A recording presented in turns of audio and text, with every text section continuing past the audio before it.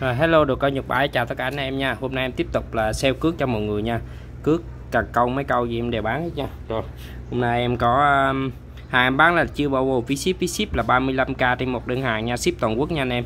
Anh em nhớ liên hệ qua số điện thoại là 079 455 9193, Zalo cũng vậy nha, 079 455 9193. Rồi hôm nay em có đầu tiên là em có mấy con nhái này, con nhái này nhái Thái này, đấy nhái Thái nha. Em có 2 con 3 con này, 3 con.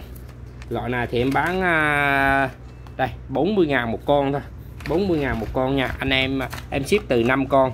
Còn anh em nào mua cước về Lure hay là GPE thì nói em kèm theo nha, em vẫn bán 40.000, nhưng mà riêng combo em không có ship lẻ nha. Riêng combo thì anh em mua riêng nhái hơi thì em vẫn bán 40.000 một con nha. Đấy nhái này là 7g 8g 9g, đấy mấy dòng này đây cực kỳ đẹp nha. Đấy, anh em nào cần thì báo em nha, em có mấy con đây, còn anh em cứ báo, nói chung là nó tương tự như nhau vậy á. Rồi 40.000 một con nha, chuyên về cho anh em Lure. Mã số 1 5 con là 40.000 nha, 5420 200k. Mã số 1, mã số 1 200k nha. Tiếp tục mã số 2, đấy mã số 1 là 200k.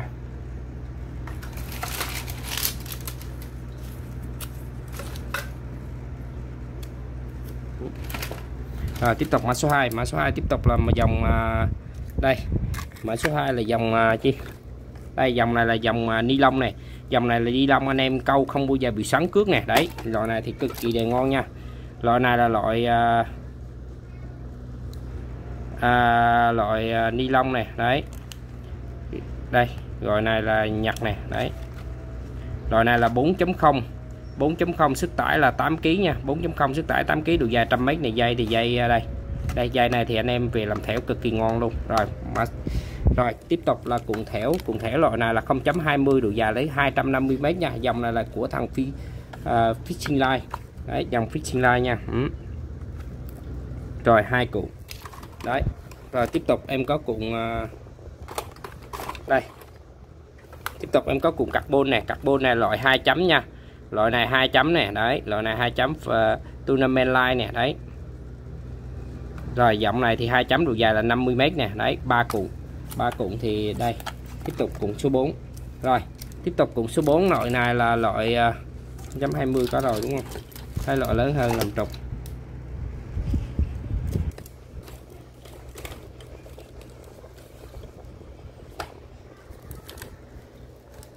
Đây loại này 0.45 này, 0.45 là 200 m nè. Đấy hai cuộn là cuộn này 250, cuộn này là 200, là cuộn này là 250 này, 200 là 450 m này, cuộn này là 50 m nữa là 500 m nè, 500 m, cuộn này nữa 100 m nữa 600 m nha. Rồi combo 1 2 3 4 cuộn này về anh em về làm trục làm thẻo luôn. Rồi giá là 300k combo này. Mã số 2, mã số 2 nha, mã số 2 300k. Mã số 2 300k nha. Đấy combo đó là 300k mã số 2.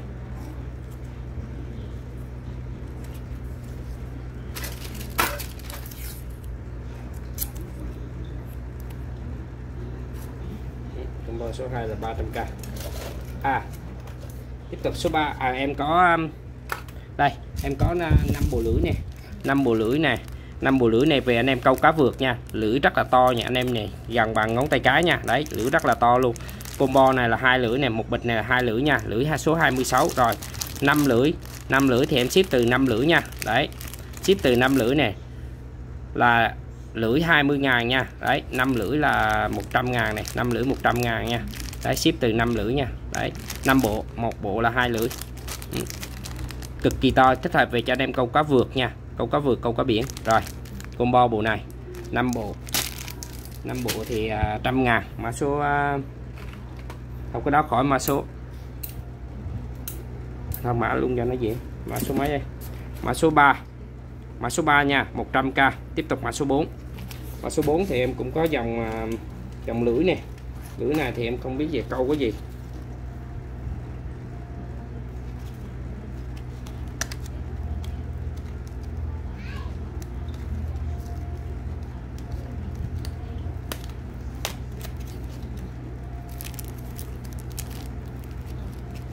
Đây Lưỡi này là lưỡi đây, lưỡi này là lưỡi số 2 này, lưỡi này là sữa đi đây. Đây nói chung là dòng carbon này. Đấy, để câu tôm nha mọi người. Đây loại này là có bịch nè, có lưỡi rỉ nè, có lưỡi không bị rỉ nè. Đấy, đây chỉ nhật chỉ nhiết đây, cách mở ở đây nó làm thẻo sẵn nha. Lưỡi này về câu bình thường tại vì nó kẹp nước thôi. Đấy, một cái này, hai cái này, ba cái, bốn cái nha, 4 cái, 5 bộ như thế này, 5 bộ như thế này nha, 5 bộ như thế này cũng 100k này. Đấy, 1 2 3 này, 4 5. Trong này là có này là 350 yên nha. Đấy, 350 yên này. Rồi, carbon. Đấy, 5 bộ này nha. Dòng này thì anh em khử là nó ra, nó không bị dính trong vào lưỡi. Rồi, 5 bộ này cũng giá là 100k này, mã số 4 này. Mã số 4 5 bộ này có 100k nha, 5 bộ lưỡi này. Một bịch là 4 lưỡi, một bịch là 4 lưỡi nha. Mã số 4 100k. Tiếp tục mã số 5. Lưỡi này là lưỡi số 2 thôi nha, lưỡi nhỏ. Anh em câu chép, câu viết thì được. Đây, tiếp tục lưỡi này đây, một bịch này là nó đây. Này. Loại này là một lưỡi nha, loại này là một lưỡi nè. Một lưỡi là một bịch thế này 100 yên nha. Loại này với chúng đây. Trong này nó có mấy lưỡi? Rồi. 1 2 4 lưỡi nha. Trong bịch này nó có 4 lưỡi làm thẻo sẵn này, 4 lưỡi làm thẻo sẵn cho mọi người nha. Loại này thì cước nhỏ nha. Dây nhỏ này, loại này thì đây lưỡi số 1. Loại này là lưỡi số 1 nha. Rồi. Loại này cũng 5 bộ nha, 5 bộ thì đây, 1 2 nè. 1 2 3 lưỡi này lưỡi nhỏ câu chép đồ á, câu chép đồ rất là nhỏ, câu chép câu viết nha. Đây 1 2 3 4 5 bộ, nói chung là 5 bộ là 100k nha, 5 bộ 100k. Mã số 5. 5 bộ 100k. Rồi, tiếp tục mã số 6. Rồi mã số 6 là tiếp tục là một dòng ở đây. Gì đây? Đây. Loại này là 300m nha, 300m 2 cuộn này. Loại này là loại đây ni lông nha, ni lông fishing. Số 3 là tương đương với lại 0.28. Dòng này là tương đương với 0.28 này, anh em về làm thẻo nha, hoặc là lưu relock. Đấy, dây cực kỳ ngon nha. 2 cuộn này, 2 cuộn này là 300m dây liền nha. 2 cuộn là 300m dây liền đây. Rồi, tiếp tục là cuộn này là số 3 đúng không?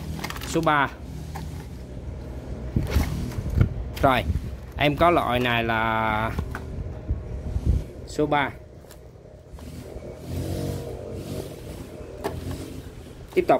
Tiếp tục loại này là loại 1.2 nè. Loại này là cước phun carbon màu trắng nha, phun carbon màu trắng. Dòng này thì anh em về làm thẻo câu cực kỳ ngon luôn. Đấy. Đây, màu trắng thế này đây. Đấy, dây cực kỳ đẹp nha. Rồi 3 cuộn. Là loại này là 2 cuộn là 300m này, cuộn này 100m nữa. Đấy, dòng này ly lông cũng cước không bị sắn nha. Đấy, dòng này thì 1.2. 1.2 rồi, lấy này cước cuộn số 4 nữa. Cuộn này là cuộn số 4 này, dây là dây số 4 này. Đấy, độ dài là 400m, con này lại tới 4.000 yên nha. Đấy, dây số 4 rồi.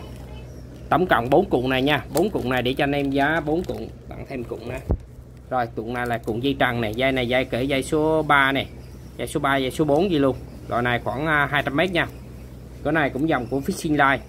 Fishing Line rồi, 5 cuộn này giá là 300k này. 5 cuộn này là giá là 290k đi cho anh đẹp. 290, em thích số 9, 290. Mã số 6 290 nha. Số 6 290. Tiếp tục mã số 7. Đấy. Mã số 6 290.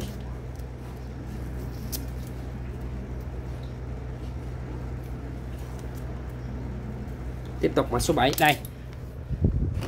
Anh em nào mà câu lóc em PE. Rồi, PE đây em có dòng PE gì đây? Rồi, em có dòng PE Shimano này. Loại này là loại X8 nha. Sức tải là 16 kg này, loại này là 1.5 nha. Đấy, 7 màu. Dòng này là 7 màu này, dây thì đây dây thì cực kỳ mượt nha. Ra cước ra dây thì rất là ok luôn này. Dây rất là mượt này, anh em nhìn thấy có độ bóng không? Đấy, ra cước rất là ok. Sức tải thì dòng này là nó ghi là 16 kg nha, và đã test anh em đã chơi thì lên là được 14 kg bình thường nha. 14 kg là ok nhất luôn. 14 kg X8 100m. Rồi cuộn này chuyên về cho anh em lưu rê nè. Đấy. Cái cuộn này á thì em sẽ giá là 150k này, 150k. Và em có cuộn này thì anh em về làm thẻo để lưu rê này. Đấy, nói chung là loại này là dây to bực chắc không biết làm gì đây. Đấy. dây siêu bền. Đấy, dây này là dây siêu bền nha. Đấy, không biết làm gì đây, chắc làm thẻo làm cáp á. Rồi cái này để cho anh em hai cái nè, hai cuộn này, cuộn này nữa, cuộn là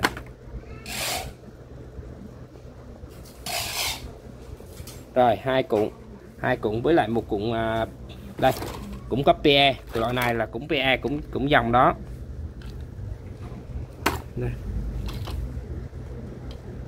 Đây cũng dòng đó, nhưng mà loại này là 3.5 này, loại này là 3.5 này. Đấy, sức tải là 31 kg nha, cho là 28 kg đi. Rồi cũng dây PE 7 màu. Rồi 3 cuộn này, dây này thì anh em làm thẻo với trước nè để làm lề dây leader á. Rồi hai cuộn này giá là ba cuộn này thì để cho anh em giá là 300k nha. Ba cuộn này 300k này, ba cuộn này là 300k này. Đấy, ba cuộn này 300k nha. Mã số 2 cuộn PE, một cuộn dây leader. Mã số 7, mã số 7 290 luôn, mã số 7 290 nha. Mã số 7 là 290 trong 300 chứ 290 chứ không 299 gì. Rồi mã số 7. Tiếp tục mã số 8. Rồi số 8 thì em có cuộn đây, có cuộn này là cuộn số 9 nè, cuộn dây số 9 nha. Này là 5.000 mấy, 5.000 yên này, 5.000 yên nha, mã số 9 nè. Đấy, rồi dòng cước tiếp tục là cước đây qua nè. Đây cước đây qua này là 0.30, 0.30 là tương đương với cước số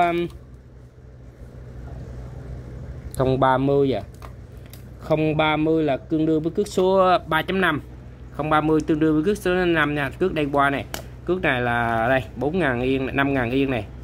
Cước này là 500m, rồi cước là cước số 9. Rồi tiếp tục. Rồi tiếp tục là cước tim đây qua, loại này là 300m, 0.37. 0.37 nhưng mà dây này 0.37 nha. Rồi 0.37 là tương đương với cước số 5. Đây cuộn này là cuộn số 5 nè, cuộn số 5 300m. Cuộn này là một cũng đây qua nhưng 030. 030 là cước số 3.5. 3.5, còn cuộn này là cước số 8 500m. Rồi cực kỳ dài. Rồi ba cuộn này nha, ba cuộn này cũng để cho anh em giá là, rồi để cho anh em một cuộn thẻo nữa. Rồi loại này là 0.6 này, độ dài là 50m nè. Đấy, dòng này là flow carbon nè. Đấy, cước màu trắng. Rồi 5 cuộn, 4 cuộn này giá là 290 luôn, 290. Mã số 290, mã số 8 290.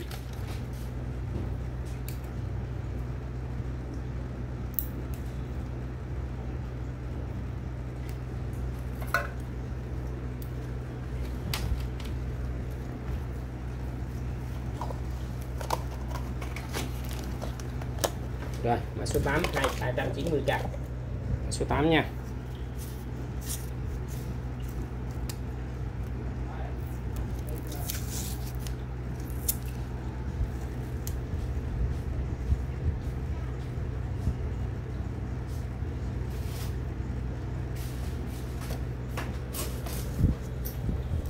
Mã số 8 290. Rồi tiếp tục mã số 9. Mã số 9 thì em có dòng cước này là 50m nè, cước liền nha. Loại này là loại 1.5 thôi. Dòng này thì cũng ni lông nè, dòng này thì nó có xoắn nha. Dòng này có xoắn dây liền à. Đúng rồi, dây liền. 50m, 100 này, 200, 300, 300m cuộn này nè. 300m là một cuộn, 2 cuộn, 3 cuộn, 4 cuộn, 5 cuộn, 6 cuộn nha. 6 cuộn này là 50m nè. 50m với lại cuộn này đây, cuộn cước số 7 nè. Cuộn cước số 7, cuộn này là 1.5 này, cuộn này là anh em về làm trục làm máy nè. Loại này là 5.000 yên, 500m cước số 7 nha. Cước số 7 là tương đương với là 0.50 á, loại này là 0.50 nè, loại này là 0. Đây 1.5. 1.5 là tương đương với 0.20 đấy. 6 cuộn này, một cuộn này 500m nữa, 500m và một cuộn gì nữa đây. Rồi.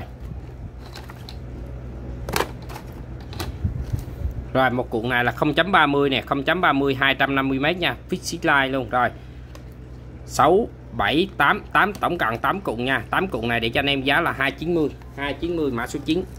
290 mã số 9 nha, 290k mã số 9. Mã số 9 này 290. Tiếp tục mã số 10. Mã số 9 290. Nhiều quá bán không kịp. 290. Rồi tiếp tục mã số 11.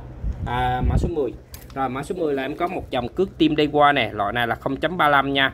Một loại này là 0.35, bán lẻ cục này là tới 700m nha, bán lẻ cục này là 500k nè. Cục này là bán lẻ 500k nha. Rồi, tiếp tục làm em lên cái dòng cước ni lông này. Ni lông này để về cho anh em về làm thẻo đồ, làm trục đồ, nói chung là đánh không bị sắn nha. Dây là không bao giờ bị sắn. Loại này là số mấy đây để em kẹp thước. Rồi. Loại này là 0.46, loại này là 0.46 nè. 0.46 loại này tim đây qua là 0.35. 0.35 là tương đương với cước số 4.5, tương đương cước 4.5 này. Cái này là 0.46 là tương đương với cước số 6.5, cước 6.5 100m nè. Loại này thì 700m nè. Đấy, tiếp tục 700m. Rồi tiếp tục một cục fishing line, loại này 0.20 là cước 1.5 250m nữa. Đây dây màu xanh thế này đây. Đấy, dây màu xanh thế này nha. Rồi 3 cuộn và cuộn gì đây. Rồi và 2 cuộn này nha, 2 cuộn super fishing line luôn. Đấy, 2 dòng fishing line này, một dòng super này. Đấy. Rồi dòng Everest nè. Dòng này là độ dài là bao nhiêu mét đây?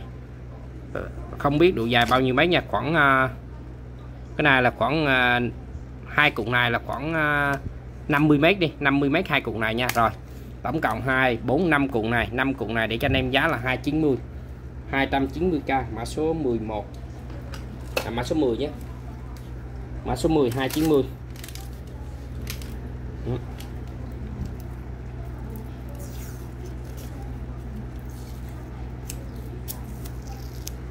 Mã số 10 này 290. Rồi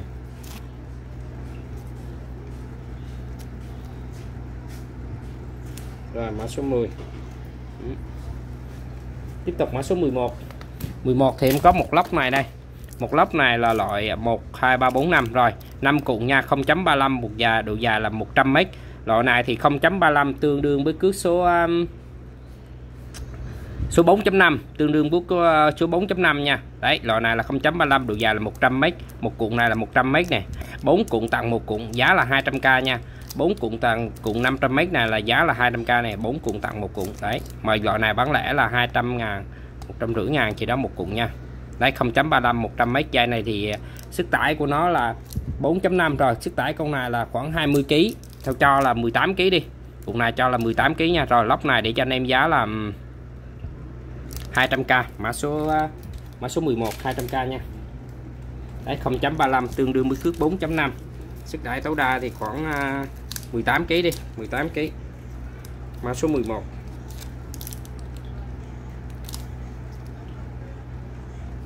Rồi tiếp tục mã số 12. 12 tiếp tục là một cước dòng cước phun carbon này, phun bộ phun carbon cho anh em này. Đấy, loại này là 1.2 nè. Loại này là 1.2 nè.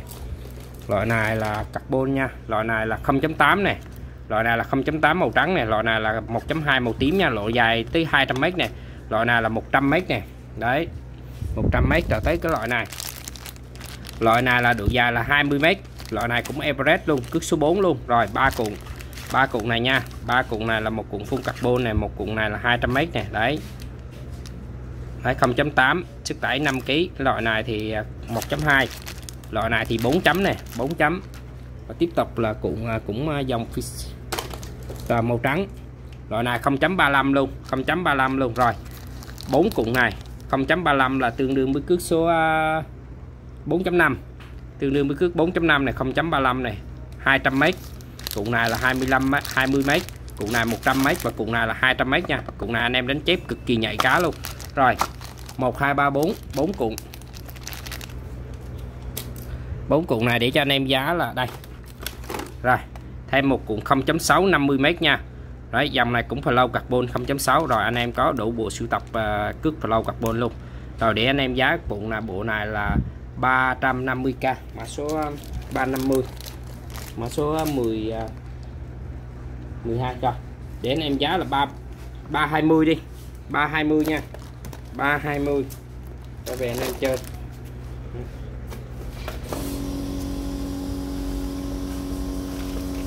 320 mã số 12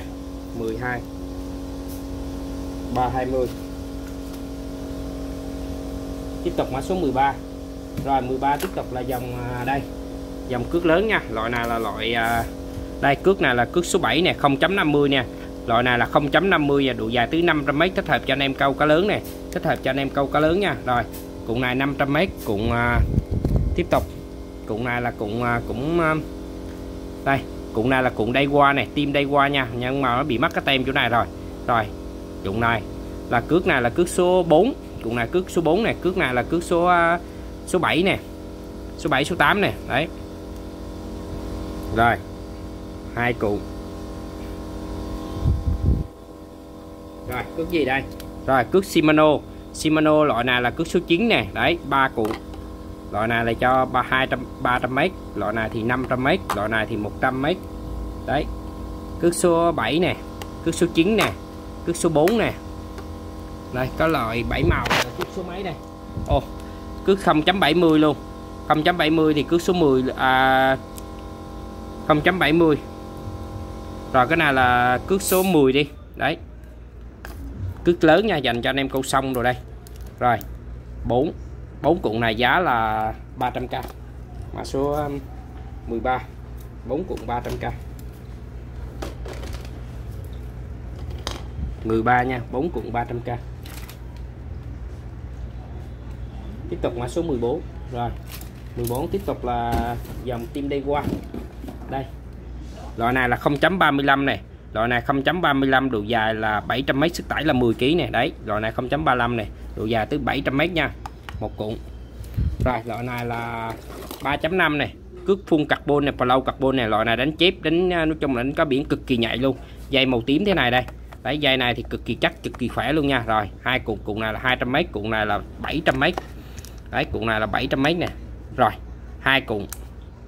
Rồi mà dòng cước Super nữa này, dòng này là Super 7 màu, loại này là 1.5 này, là 0.20 này. Đấy, dòng này là Super, loại là cước PE, cước PE nha, cước PE này. Đấy, đấy cước PE, loại này 1.5. Rồi ba cuộn này nha, ba cuộn này để cho anh em giá là 300k luôn. Đấy, một cuộn 3.5 này, một cuộn này là 0.35 và cuộn này thì 0.20 là 1.5, 0.35 là số 4.5, cuộn này thì 3.5. Rồi ba cuộn 300k. Mã số 13 14 chứ 14.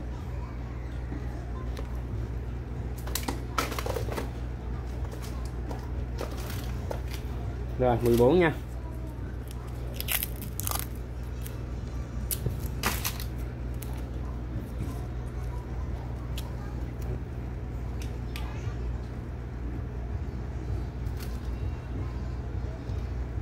Rồi tiếp tục mã số 15. 15 là em có một cuộn cái gì Japan đây, số là 0.50 à. Con này là 0.50, sức tải là 25kg à.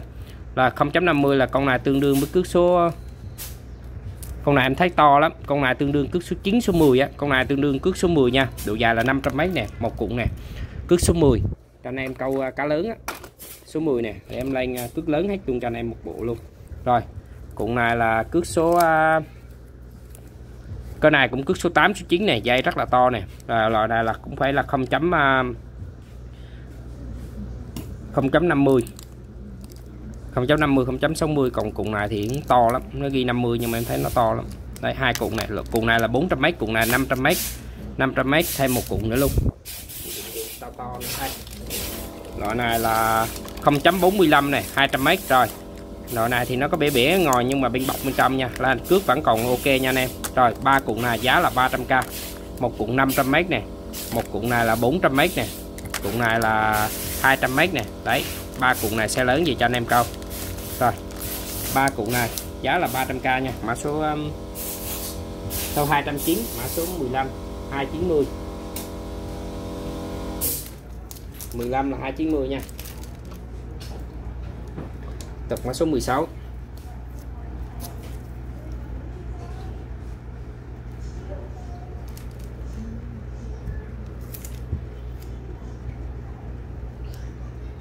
Rồi 16 tiếp tục là một dòng PE, dòng cho anh em về làm cước phun carbon.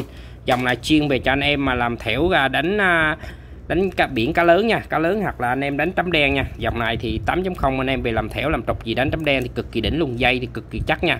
Loại này là không bao giờ bị xoắn luôn. Rồi loại này là 8.0 này, để em lên xe lớn hết cho anh em nha.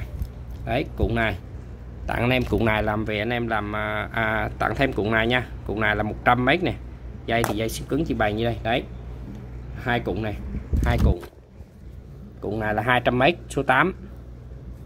Rồi cuộn này là mấy 80m đấy, 0.80 luôn. Rồi số 13 80m, 3 cuộn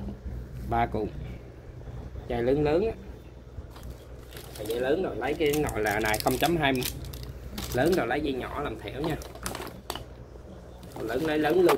Rồi cái này là 0.55 này, 0.80 0.50 số 8 này.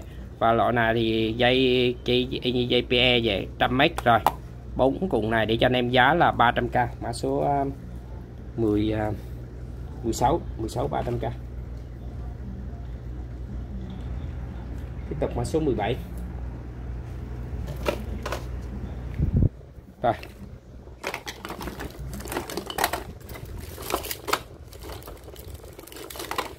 Rồi 17 là em có loại này đây, loại này là số 3 nè, 150m nè, hai cuộn này là 300m nha, hai cuộn là 300m nè. Dòng này ni lông này anh em về làm thẻo không bị sắn nè, đây một cuộn.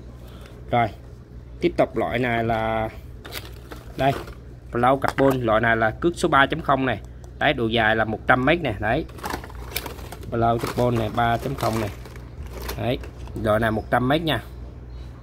Nó hai loại này là không đều là số 3 hết nè. Đấy, loại này flow carbon, loại này là ni lông, hai cái đều thẳng hết, dây đều thẳng nha. Rồi tiếp tục loại này loại gì đây? Rồi cước đây qua này 0.35 là cước 4.5. Rồi 35.4.5.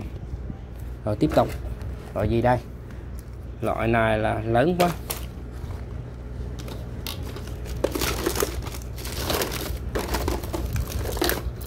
Rồi dây này là dây 7 màu này, dây 7 màu này 0.60 nữa nè, 0.60 nè, đấy 0.60 nha. Rồi đây hai cuộn này là 300m, cuộn này là 400m, cuộn này là 120m nữa, 500m đi, cái này là 600m nha. Rồi 600m 5 cuộn này để cho anh em giá cũng 300k thôi, 5 cuộn này 300k nha. Rồi thay với anh em cuộn này nữa, cuộn 0.20 250m nữa. Rồi 6 cuộn 300k, đấy 6 cuộn nha, 300k anh em về. Đấy 6 cuộn 300k nha, mã số 19 17, 6 cuộn 300k. Tiếp tục mã số 18. 17 nha, 6 cuộn 300k. Tiếp 18. Rồi tiếp tục 18 thì em có loại này là loại size này là size 3.5 nha, cước 3.5 này. 3.5 là tương đương với là 0.30 này, size 3.5 này.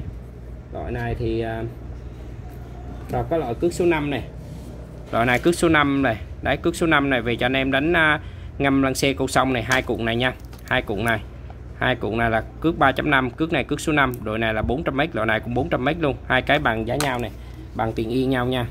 Rồi và một cuộn này là cuộn dây trăng này, dây trăng này nó loại này là loại số 4 này, đấy 3 cuộn. Tiếp tục loại này là loại fishing line này, loại này là 0.30 250m này. Rồi 4 cuộn này, 4 cuộn này là giá là 300k nha, 4 cuộn này là giá là 300k này, một cuộn 400m, cuộn này là 400m, cuộn này là dây trăng cước số 400m, cuộn này là 250 nữa. Rồi thôi 4 cuộn này 290k, mã số 10 mấy 290, mã số 18 290. Rồi tiếp tục 19 thì em có đây PE, đây có PE ra mắt rồi, nhiều quá chắc mai sắp xếp lại chứ để đi loạn quá. Rồi 19 em có cụm PE 1.5 này, 1.5, loại này là 0.4 này, loại là 0.4 này, loại này đều là 200m này, phun carbon nha, dòng là dòng phun carbon này. Rồi và lắp 3 cuộn này nữa nè, 3 cuộn là số 4 này, sức tải là 7 kg này, 3 cuộn này thì 300k nha. Đấy, dòng này thì dòng cũng ni lông nha, dây thì sẽ không bị xoắn này, anh em về làm thẻo làm trục thì rất là ngon này. Cái dòng ni lông này rất là cứng, rất là đấy. Rồi 3 cuộn này, 2 cuộn này, rồi giá là cái bao nhiêu đây? Khó ghê nha. Rồi 3 cuộn này thôi thêm một cuộn nữa, một cuộn 0.20 nữa. Rồi đây 3 5 6 cuộn này nha, 6 cuộn 0.20, 3 fishing line. Rồi dòng này không biết dòng fishing line này ni lông hay là cái gì á. Rồi này là 400k nha, bộ này là 400k nha mọi người, 400k nha. Rồi tổng cộng là 3 5 6 cuộn, mã số 19, 400k. Tiếp tục mã số 20. Rồi tiếp tục không, mã số tặng cho anh em thêm một cuộn 0.45 nữa nè, 200m nữa, fishing line luôn. Rồi tổng là mã 19 là mấy? 2 3 5 6 7 cuộn nha, tổng 7 cuộn, mã số 19, 7 cuộn. Rồi 400k. Rồi tiếp tục mã số 20. 20 rồi. Rồi 20 thì em cũng có 2 cuộn đây. Cuộn này là đây số 3 nha, 150m ly lông dây sẵn nè, 2 cuộn là 300m nè, 300m. Rồi cuộn này là gì đây? Đây cuộn này thì cuộn 5.0 này, cuộn này cũng về anh em làm trục làm thẻo nha, độ dài là 50m, làm thẻo 50m nè. Rồi một cuộn ni lông này, ni lông này là 250m số 5 này, đấy 250m nha. Cuộn 350m, cuộn này là 2 cuộn này là 300m, và cuộn này là cuộn thẻo nè. Cuộn thẻo này là 1.0 này, 200m này, dòng này là flow carbon nha.